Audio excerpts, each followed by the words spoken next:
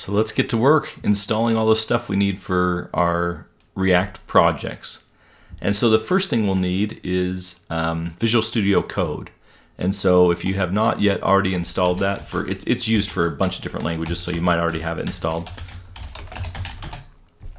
So Visual Studio Code is just a great code editor.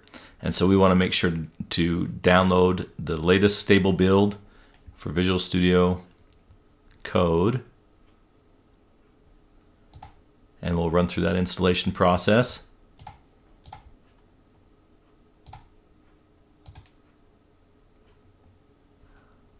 Create me a little desktop icon.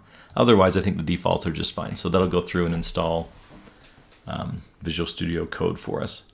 That's going to be our editor. That's where it works so good for front-end technologies. Now, for other technologies like .NET, we'll use that Visual Studio, the actual Microsoft Visual Studio community, or you know, whatever version you're using, the Pro version or the Enterprise version. But anyway, we want to get Visual Studio Code installed, and you can go through this little process, choose your theme, the dark modern theme, right? And these different settings. You can go set up however you want to, you know, all these different things, but I'll go ahead and mark done there, and then we've got our Visual Studio Code installed. Do you want to install the WSL extension from Microsoft for it? You have a Windows subsystem for Linux installed on your system. I don't know if you're getting the same message or not. I will not do that for now. Okay, so we got Visual Studio Code installed. That's kind of step one. We're going to use that in a minute. The next thing we want to get is Node.js. So if we go to nodejs.org, now again, you might have this installed. We're going to grab the latest stable version. So as a programmer, you typically don't want the new one, the buggy one, the problem one. We want the recommended for most users. We are most users, and so we're going to go in and download Node.js as well. So it'll open up a little installer for us. Next, accept the terms without reading as always. Next. Now notice one of the things that it's going to install is our npm package manager. So npm stands for Node Package Manager, and we will use this a bunch to download different packages that we need for our system. Node.js is open source, asynchronous, event-driven, JavaScript runtime environment. Open source, cross-platform JavaScript runtime environment. And it's nice because we don't need that constant connection. It's asynchronous pulls of the data. So I'll say next on that. Now it says on this window, automatically install the necessary tools. Note that this will also install Chocolatey. And Chocolatey is another one of these things. I mean, people are just inventing names at this point. Chocolatey, really? But it is something we'll want to install.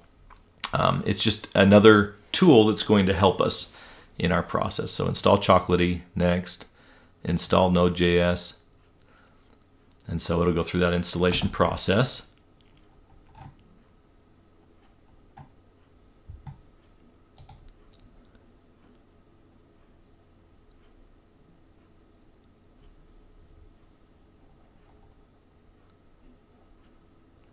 Very exciting stuff. I should think of a good story to tell here or something.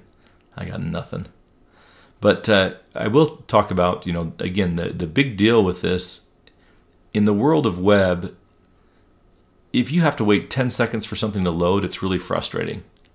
And so we want things to run as quickly as possible. And so we do that nowadays, by using this single page application format where we get kind of a frame, a shell, and then we fill in little pieces of that page as needed at the time we need to. And that's part of what we're trying to accomplish here.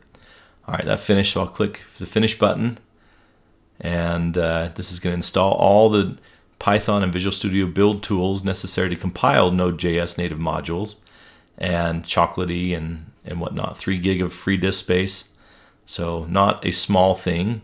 And anyway, we'll go click that, IndyKitty continue, and then it will start that installation process. Yes, allow it to make changes. And then again, it'll start walking through the installation. Back to my thought. So single page applications, SPAs, they work so well to have this page loaded up. And then if I need to change this button, change the button, but don't re-download the whole page.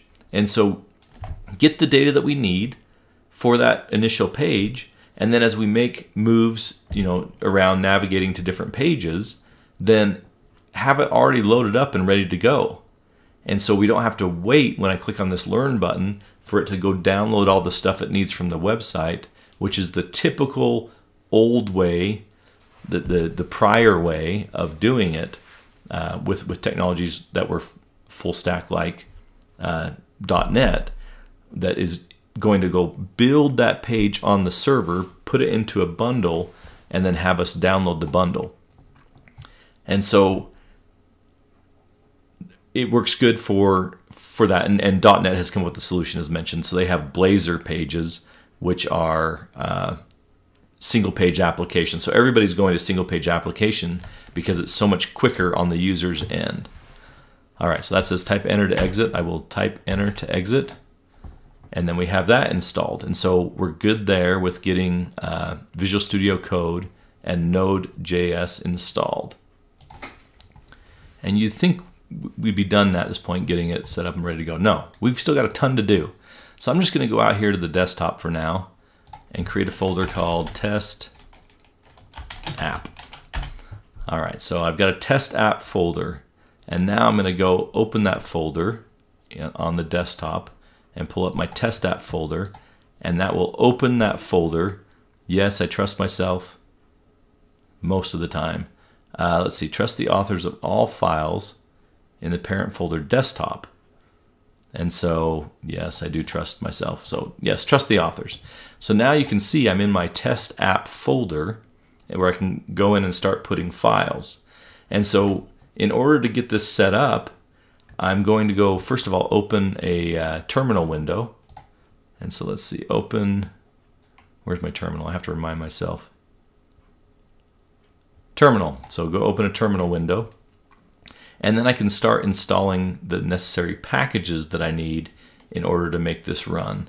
And so I think, though, looking at the time, I'm going to do that in the next video and make it a separate one, installing the packages. So we got the software installed that we needed, and now we're going to go start bringing in individual packages for React to run. Spencer out.